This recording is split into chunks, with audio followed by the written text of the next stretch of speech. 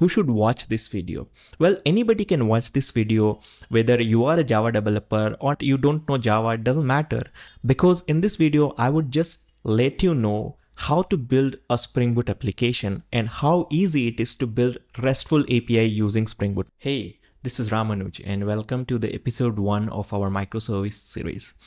Well, in order to build microservices, first thing that we need to know how to build an application. Typically how to build RESTful web services. So in order to build RESTful web services, definitely you should know some language or framework.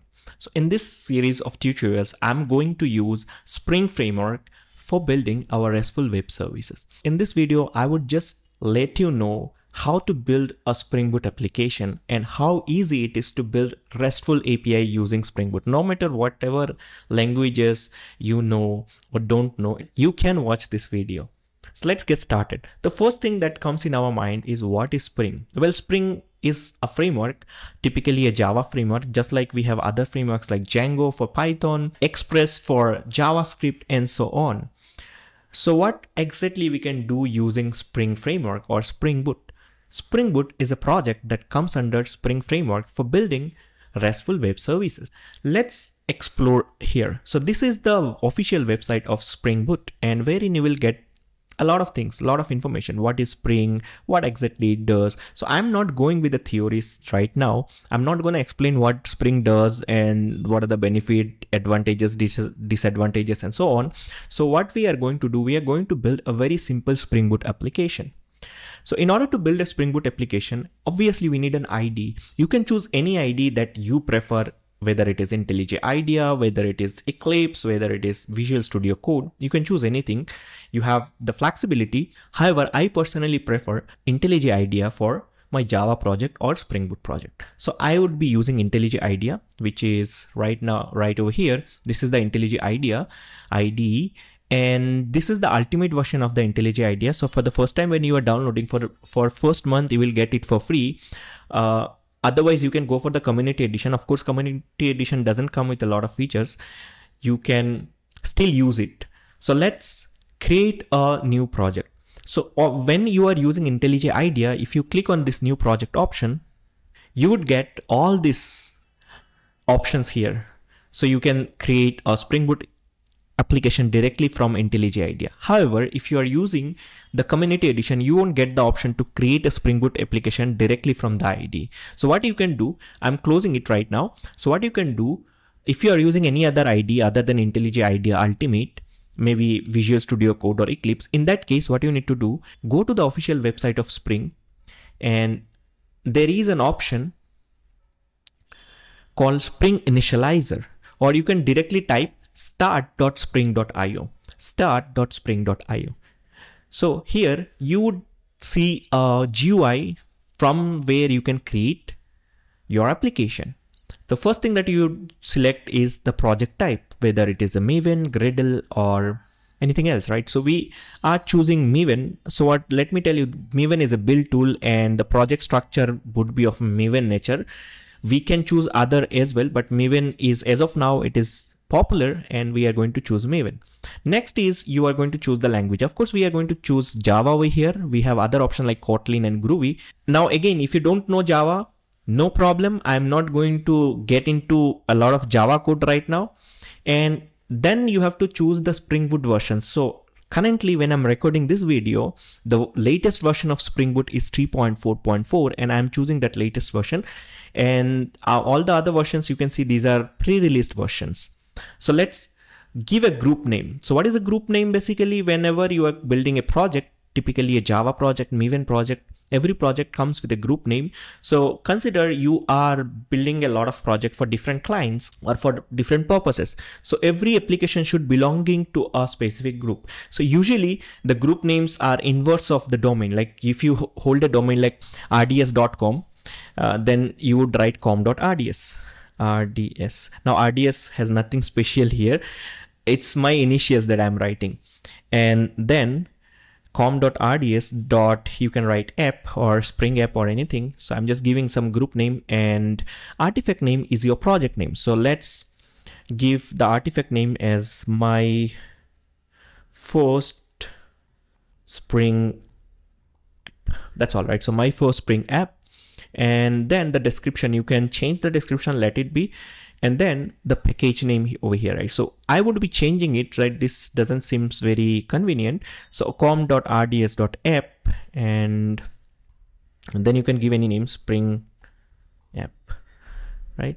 Again, it is your choice. I'm writing it like this. You can choose any other name as well. And then the packaging. So there are two ways of packaging your application. One is the jar, one is the var. For time being, I'm going to select jar, and later on I'll create a video wherein I'll explain the difference between jar and var. For the time being, you can choose jar, which stands for Java Archive, and var, which stands for Web Archive. Next, the Java version that you need to select. As of now, when I'm recording this video, Java LTS or long-term release version is Java 21, and I'm selecting Java 21. You can choose 17 or 24 as well. It will work. Next is adding the dependencies. Now, what is the dependency? Dependencies means in external libraries that you need to have in your project. So it is a Spring Boot application, and along with your Java runtime, you need some Spring libraries or Spring specified, functionalities. For that, I need to add certain dependencies. So I would click on dependencies and I would search for web. This is the only dependencies right now we need. Spring Web. Choose this, Spring Web. What is this? So it is used for building RESTful application, and it comes with, by default, it comes with a Tomcat embedded server. That's all. And I'm going to generate the project. So this is something like if you have ever worked on a Node application or any JavaScript specific application, right? React or Angular, we add a lot of node modules or external dependencies on our package.json file, and exactly the same thing that we are doing over here. So let's click on the generate button, and it will download a file, right? You see it has downloaded a my first Spring app zip file. So what I need to do, I have to go to this, I have to open the file folder, which is already opened, and you can see you will get this my first Spring app zip file. So I would extract this file and I would get this folder over here. Now I can open this directly from IntelliJ IDEA, but what I'll do, I would downloads is not a right folder to put this application. So I'm going to keep this application on my specified folder, which I've created for this series of tutorials, which is called Spring Boot series, and I would be pasting it over here. That's all. Now what I'm going to do, I would be going to my IntelliJ IDEA and I would be opening. So you can open this, you will get this open option, and I'll go to the respective folder, which is Spring Boot series, and over here I would open this application. Let's open that. So the moment I open this, you would be able to see certain files and folders. Now again, I'm not going to explain any of the files and folders right now. Later on I would explain everything. And now what we are going to do, we are going to, as in any application that you create, what type of language, what type of framework you use, there is a folder called src, and which is very common to us. So here in a Spring Boot application also, you will get a folder called src, which is our source code. We are going to expand this, and again, this is divided into two parts, main and test. Test is specifically for writing unit test cases. We'll ignore this folder right now, and we are going to expand this main folder. Under this main folder, again, there are two folders. So I would be expanding the Java folder. Now, when you expand this Java folder, you will see a package, and there is a file, my first Spring Boot application. Let's open this. Now you would be able to see some Java code. Again, I'm not going to explain that code, but you would be able to see some Java code. Now, right now I can run this application, but if I run this application, nothing is going to happen because I don't have anything to show.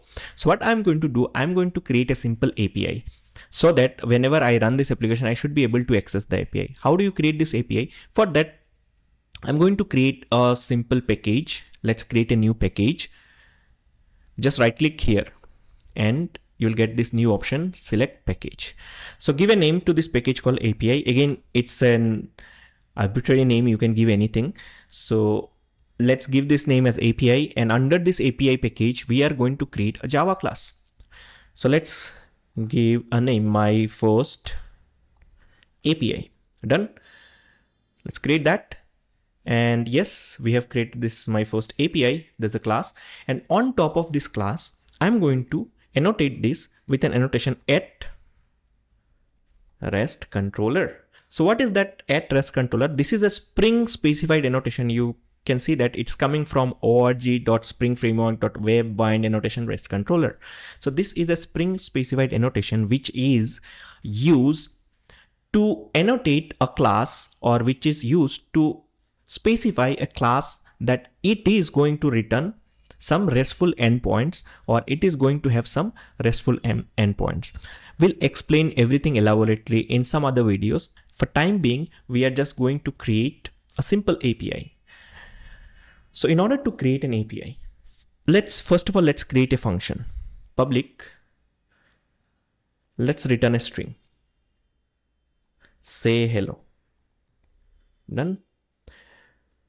And let's just return a simple string, return hello from Spring Boot. Done. We're done.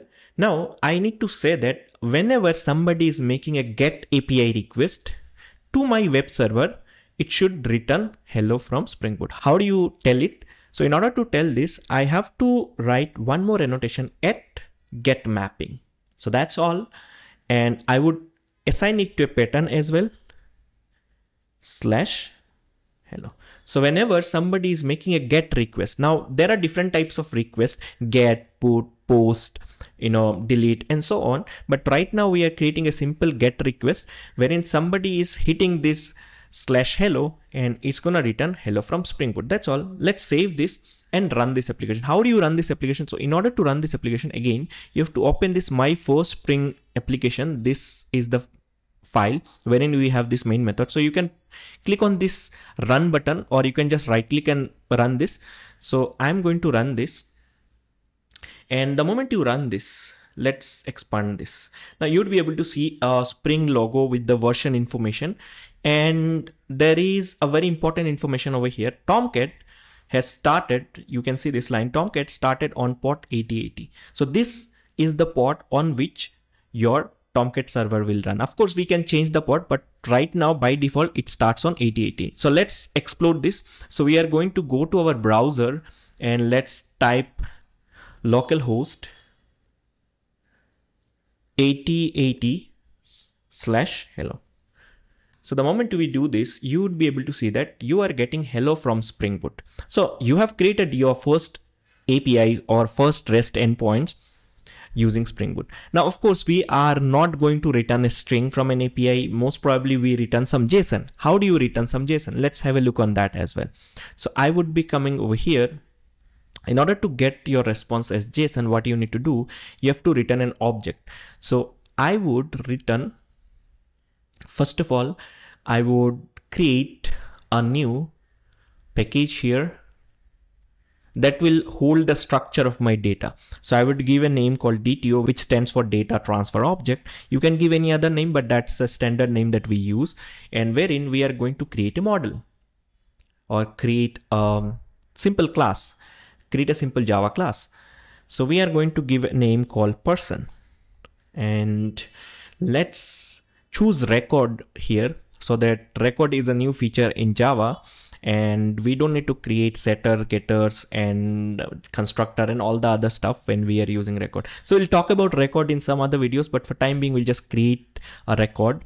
And in record, things are very simple. What a person should have, maybe a name, so string name, and what else? Maybe his age. Done. Okay, so we have created this, just saved it, and I would go back to my first API and I would create one more get mapping, and this time it is /person. Done. And here I'm going to return a person, public person, and let's return get person. Done. And let's return a new person, give a name, maybe my name. And of course, I don't want to reveal my age. You can guess it. Let's put some random age. Okay, that's cool. And let's relaunch this application. How do you relaunch? You can see the relaunch button here, or you can also relaunch from here. So let's restart the application and you'd be able to see that the application has been restarted. And I would go back to my browser, and rather than writing hello, I would write person here. Hit enter, and what you get is a JSON value, right? So you see name is my name, and age is some random age. So you would be able to see what you are getting in return is JSON. Okay, you might not get in like this, like formatted. For that, I have another plugin on my, on my browser.